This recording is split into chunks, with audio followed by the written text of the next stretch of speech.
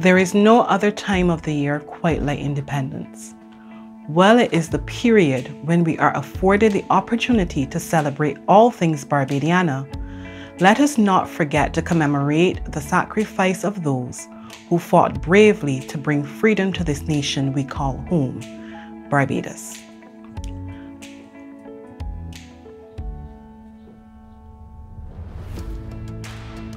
Amidst the enthusiasm to signify this occasion, I want to share with you how I feel about my homeland.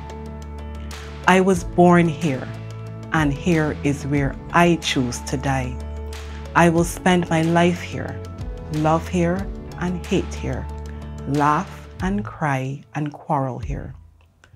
This is my place, my land, my nation, my country. My ancestors' bones are scattered on the sea rocks here. My grandfather labored in the fields here. My father sowed the seeds of knowledge here. My navel string is buried here. I will eat here or starve here. I will work here and play here. My children will grow here. I'll be old here. My heart belongs here. My soul's at peace here. This is my home here. The air is sweet here. The earth is warm and softly welcoming. Whatever happens here, I intend to stay here.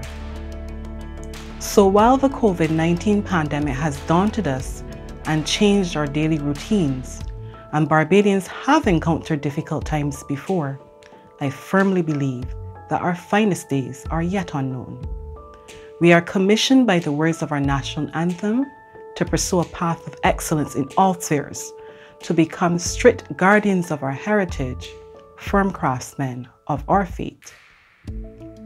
Let us honor the memory, but also embrace the vision that our forefathers and leaders have in pursuing industry and pride of nationhood. Happy 55th anniversary of independence, Barbados.